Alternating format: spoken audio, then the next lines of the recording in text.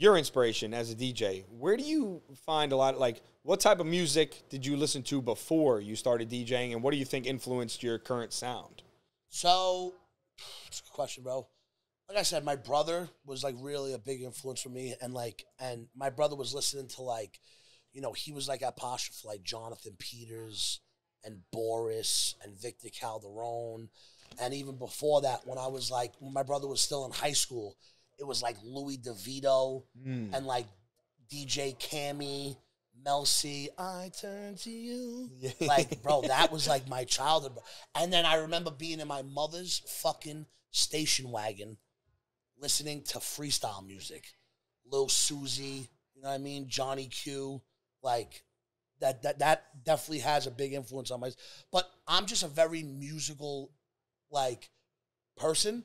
Like, I like all types of genres. Like, you know, you could put me like with a fucking snakeskin boots and a cowboy hat, and I'll rock out to some Morgan Wallen, bro. You know, dude, I fucking love Morgan Wallen. Yeah, dude. bro. Country music. I was a big. Listen, I'm not gonna lie. I'm not gonna sit here in front of the cameras and say like I always loved country. There was a time when I couldn't fucking stand it. Same. But when you become a little bit more musically inclined, like, and you realize the level of skill and passion just for music in general, I appreciate all different types of music. Besides like screamo, like I can't listen.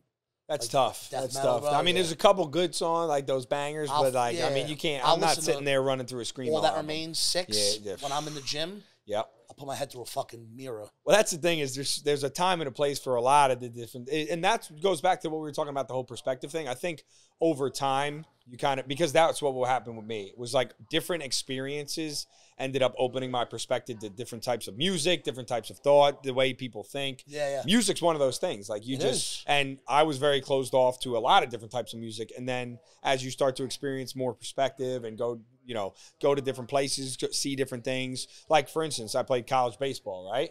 And, before that, didn't listen to country at all. Yep. Zero. But every time we took BP on the field, diamond, sun shining, 12 p.m. on a diamond, what do we got playing? Country music. Country music, just baby. Dropping absolute fucking missiles, listening to country. That was also when Florida Georgia Line came onto the scene. Yep. That was when they dropped their first album, and they kind of bridged the gap between the modern country and what old country was. Yeah. And it brought a whole different crowd to the country music scene. And now look, going back to Morgan Wallen, he did a song with Lil Durk, the rapper. Yes. You know what I mean?